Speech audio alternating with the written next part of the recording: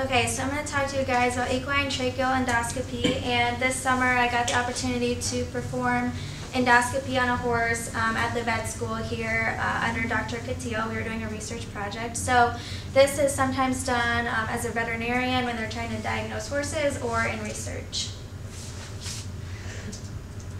So what is it? Endoscopy is the use of a video endoscope to examine the airways in this case. And it's really cool because as you use the endoscope, you can see exactly what's inside the horse on a monitor. And so reasons that this might be performed is if horses are coughing, have nasal discharge, labored breathing, abnormal noises, or poor performance, and these all indicate that there's something going on, a respiratory disease.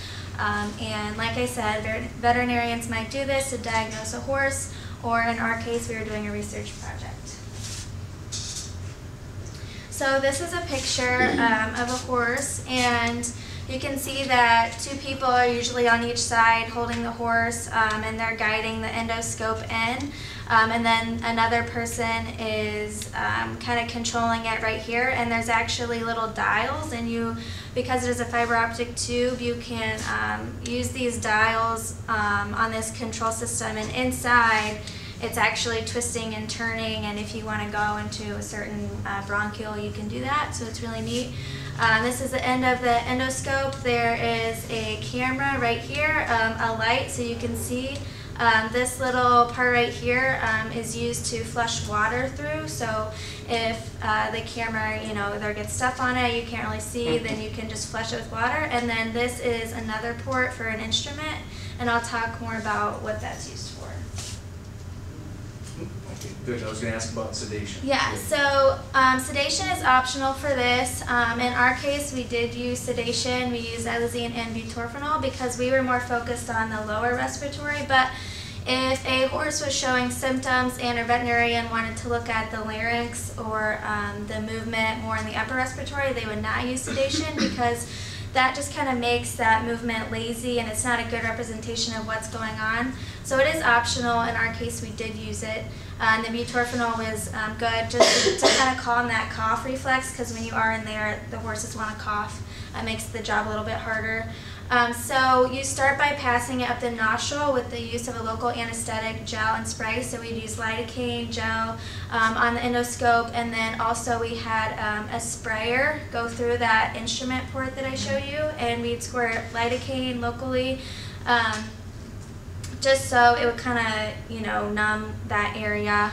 And we would direct into the ventral nasal meatus. So the person that's directing the endoscope would use their thumb to hold it at the bottom of the nostril and kind of advance it slowly. And then you would go into the pharynx or throat region, and then I'll show you a diagram of the larynx, and then you'd pass into the trachea. Before you go on, yeah. This meatus, my pointer isn't very good, but that's a general term meaning a passageway. Like your ear canal can be called the external auditory meatus. So if you ever see meatus, that means a passageway. I love these terms. So this is a picture of the larynx, and this is a normal, healthy horse. You see the arytenoid, I don't know if I'm saying it right, cartilage on each side, and when they breathe, they kind of constrict and open. And then you can see the epiglottis down here at the bottom. And when a horse swallows, the epiglottis kind of flips up and covers that airway, the trachea. The esophagus is actually up here, so when they swallow, the epiglottis covers this up, and the food just goes right up into the esophagus. You can see the vocal cords on each side, and then the opening to the trachea. You did a great job with that slide. Wow, excellent. So this is an example of something that does not look normal. This is laryngeal hemiplegia, or right-sided laryngeal paralysis. When you're looking at this, it's actually the opposite, so this is the right-sided. And you can see how this is normal and this is just kind of sagging right here. This is a mechanical problem. And this is seen most commonly when horses are doing intense exercise. So you can actually do an endoscope while a horse is on a treadmill, and we actually have one here at the Purdue Vet Hospital, and it's really neat. And so to correct this, you can actually do a tie-back surgery, and so they'll go in from outside of the neck and they'll suture it up so that way it's open, and so it won't limit airflow. Every time I see a horse on that treadmill, I fear that it's going to run off the end. You know, something's going to happen. But this is another example. This is dorsal displacement of the soft palate, and it also restricts the airflow. You can see where the epiglottis should be. It's actually underneath the soft palate. So when a horse is doing intense exercise, also race horses, they can run on the track and they can do an endoscope kind of just while they're running, and then the vet can look at it on a monitor when it's not connected at all, so that's really neat.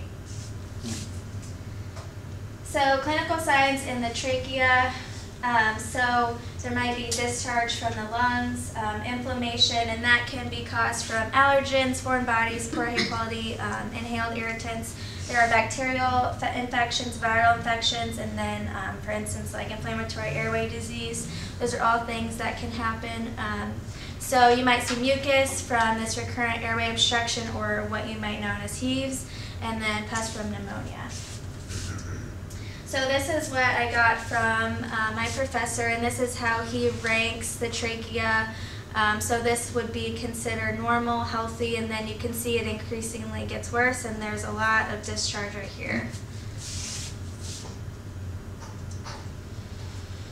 So an example of recurrent airway obstruction, or RAO, like I said, is also known as heaves.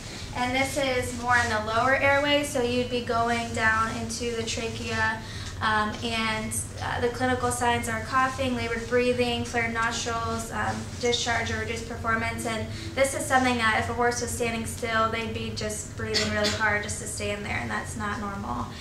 So you really see the symptoms when they're doing heavy exercise or they're in a dusty environment. And the signs can be reduced by just proper management, trying to reduce that dust, whether it's bedding or if it's in their feed quality, if you wanted to switch from like hay to something different to try to reduce that. And that's just a diagram of what happens. So it's definitely harder for them to breathe.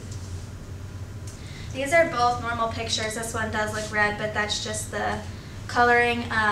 So this right here is where the trachea splits into two bronchi, and then you can kind of see how it just keeps splitting into bronchioles and then further splits. So it was really cool because we advanced further and further until we actually wedged. So we went through a lot of different pathways, and he knew, Dr. Catil knew exactly where he was going, and I was like, it's so confusing. Supposedly, I think there's 20 branches before you get to the LV line. Yeah, it's crazy.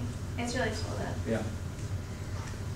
So one thing that we did was a BAL, or bronchoalveolar lavage, and so we were looking at the lower airways, and basically we would wedge the endoscope and we would flush sterile saline in, and then we'd use a vacuum, or some people also do like a catheter method, and get that sample back out so you can see what kind of cells, what kind of bacteria and viruses are down in the airway. This can be used to diagnose, or in our case to do research. And so you can do clinical tests with that sample, and then a cytology brush is we'll actually use a brush through the endoscope, and it stays in the endoscope until you get to the spot where you want. You advance the brush out, you just rub it against their airway, bring it back in so it stays representative of that spot, and then you pull it out and you have a little sample of the cells that are in the airway. So I will try to show you a video. Keep track of everything. Asana goes beyond project management to help you fill in the blanks. It's a little bit blurry, but you can kind of get an idea. So there's the larynx opening. Is there any sound, or is it just visual, basically? I don't think there's any sound. Okay, yeah. okay, yeah. So we're going down. So you can see how they, it looks like they're spraying probably like a lidocaine or a local anesthetic right there. And if you wanted to do like a lavage of the trachea, you would just squirt out sterile saline and then use like a catheter to pull it back out, and then you would have a sample. this is basically all it is. But I just wanted you guys Yeah. to see what it looked like, and No, that's good. yeah. Do you guys have any questions? Ready for questions? I'll let you point. Okay. So does this block them from swallowing? No, they can still swallow. So I showed you how, let me go back to this picture real quick. So they actually, when they're under sedation especially, they can still swallow, and when they're under sedation, this happens normally. So, like everything is normal, they can still swallow, and then when we pull back out, we like wait to make sure they'll swallow and their epiglottis will go back into normal positioning. Because when they're sedated for whatever reason, they get this displacement of the soft palate, so it looks really funny when you pull back out. We just sit there for a minute, and they just naturally swallow, and then it just like pops back out. And so yeah, everything's fine. But they're obviously not eating when we do this, so it's not a problem. So is this normally just a thoroughbred issue, or is it just any horse that does like high intensity workouts, so like quarter horses in range or barrel racing?